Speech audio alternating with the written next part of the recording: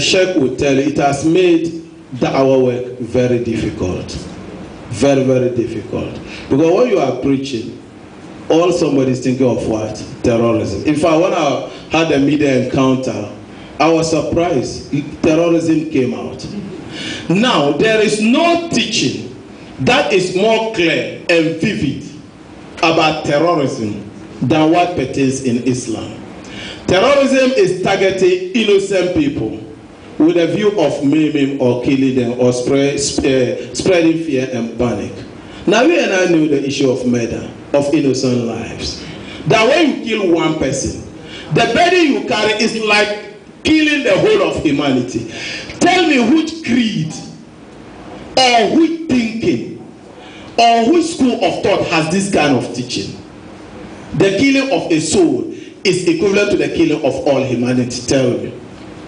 So it's clear. Look, it's very clear. But you see, at times, and do again, take it from me, you cannot rationalize, you cannot find space for the killing of innocent people. But listen, I have this view that in our discourse, let's not shift the goalpost. When Sani Bashiru kills, and because he says Allahu Akbar, you say that is Islamic terrorism. No, I don't allow that. That is him killing. Now, cast your mind back last 2 weeks.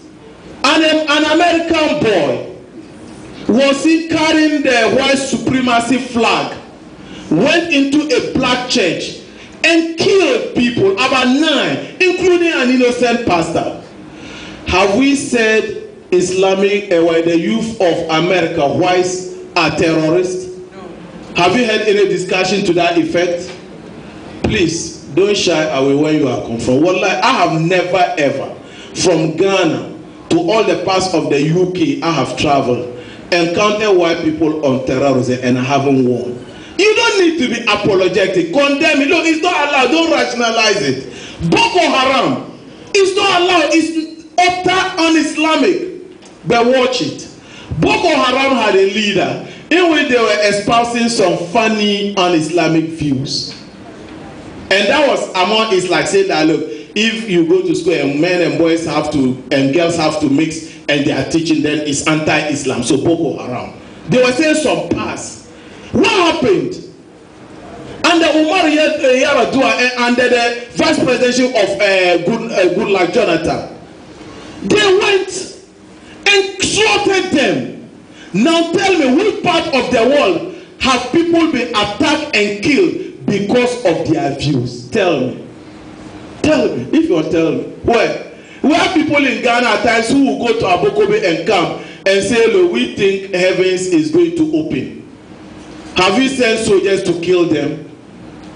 In America, people hold all sorts of views, gay, and all those funny things. Who has killed them? So why should some people under some small sect go into some small corner of Nigeria? They pray 5 times a day. They do Ramadan and just say that, hey, you look, you are not supposed to be mixing when you do this and that. Hey, those people. That's all. Those people shared across them. Why were they attacked? There's a Uganda proverb that, look, if you are stung by a bee, you don't go attacking all beehives. Because when you do that, they scatter and spread. Saddam Hussein was attacked because that he had nuclear weapons. Later we discovered that our innocent student thesis was what was used to make a case for war. It has turned to be a pack of lies. What are you talking about?